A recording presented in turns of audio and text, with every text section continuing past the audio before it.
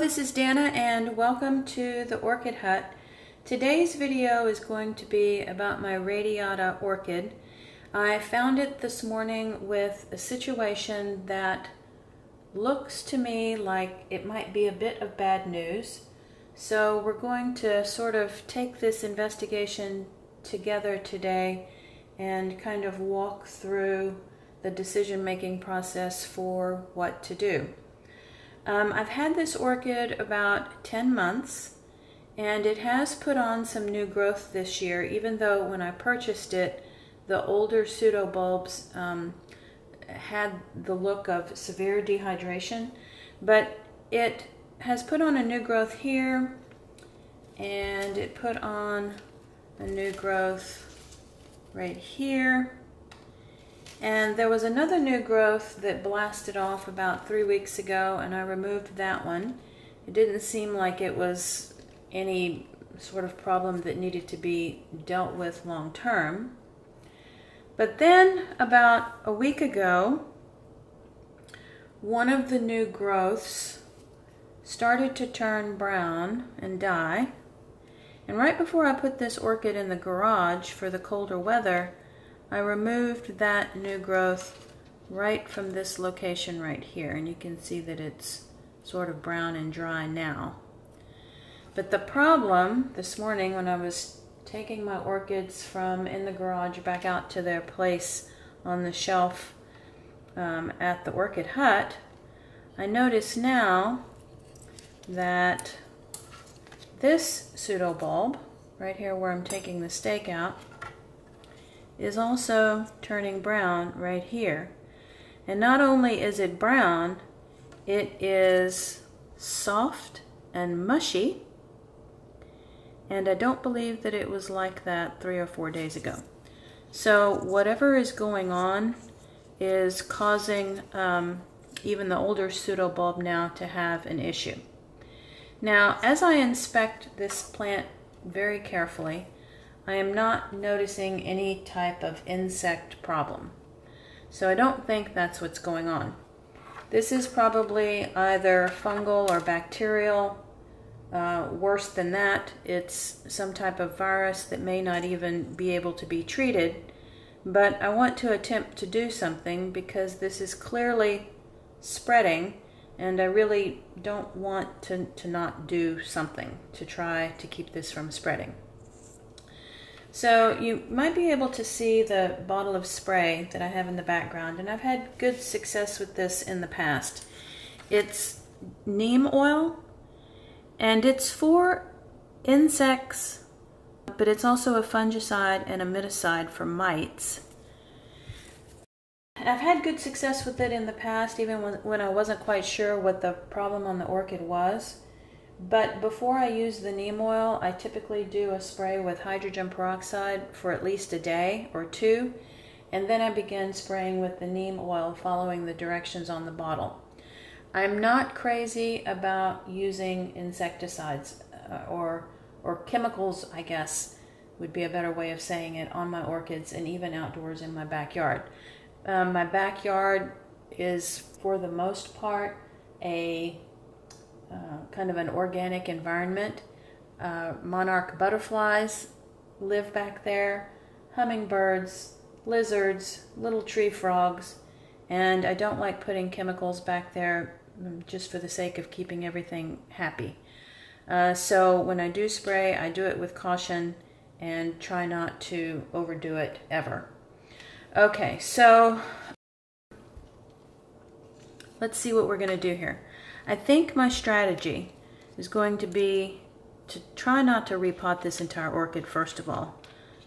It has, you know, a good new root growth from the sprout from this year, so I don't want to disturb that. I really would rather not have to repot this entire orchid. So I think what I'm going to do is carefully kind of dig down in the media right here, see if I can find a place to cut this at the rhizome, and then put some peroxide on it, and then in a couple of days begin putting some neem oil on it to to see if I can arrest whatever is spreading right here.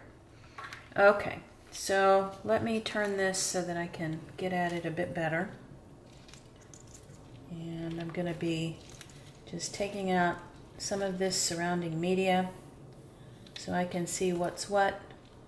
I don't know if I do this way, if I will even be able to see if I have a cut that gets rid of all of what this brown situation is, but I'm going to do my best to kind of dig down and see if I can get to a place where it can be cut.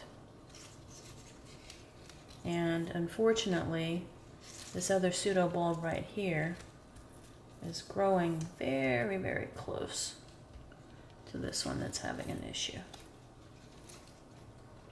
Okay.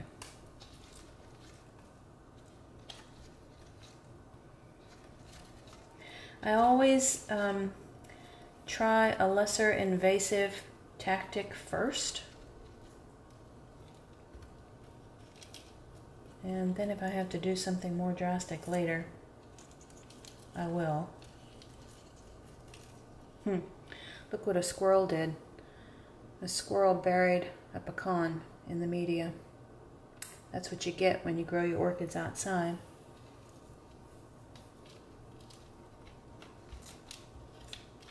Okay.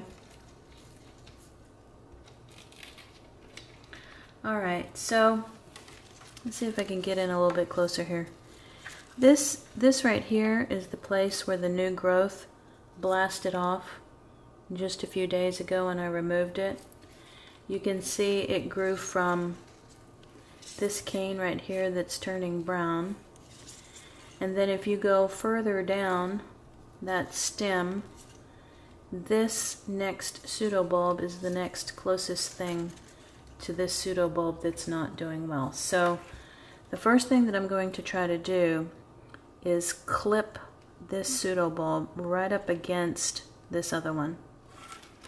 And then I will kind of inspect that cut edge. Now, off camera, I have already flamed my cutters, and you can be certain that when I'm finished with this job, I'll be flaming them again. Okay, so let's look.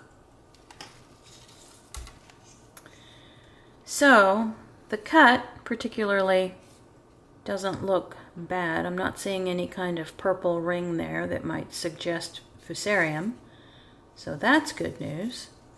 This bulb is really soft right there, but if I feel down into this section, it's a little bit soft right here, but as I go further down, this feels more dry and hard. So maybe I have cut off enough to arrest the spread of whatever this is. And you can see the cut part right here. I'm not sure if that camera angle can catch that or not down inside the pot. And I will be spraying that with peroxide.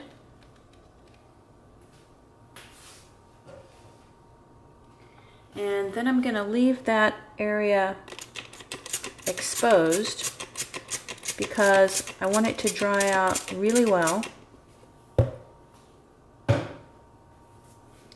And tomorrow I will begin spraying that area with the neem oil.